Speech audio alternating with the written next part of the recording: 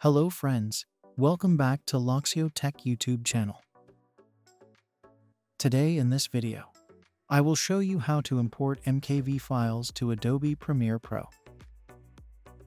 While trying to open MKV files in Premiere Pro, it shows an error says, File import failure. And the error message says that the file has an unsupported compression type.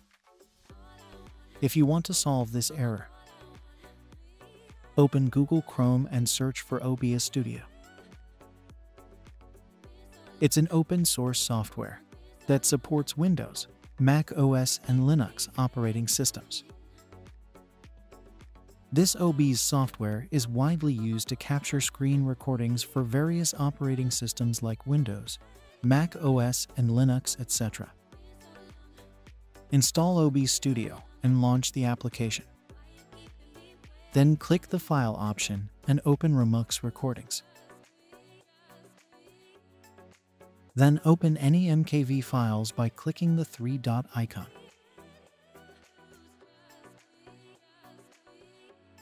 Or you can drag and drop the file to Remux window. Here you can see the source and targeted file paths are the same. After uploading the MKV files, click Remux button.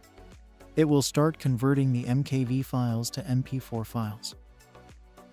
The converted MP4 files are saved in the same path that the MKV files are. Now you can import those MP4 files to Premiere Pro for editing purposes. It's simple and easy.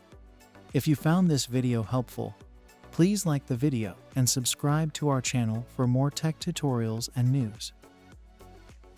Share your doubts and questions in the comments below. Follow us on social media for more updates and tech reviews. Thanks for watching. See you in the next video. Have a nice day.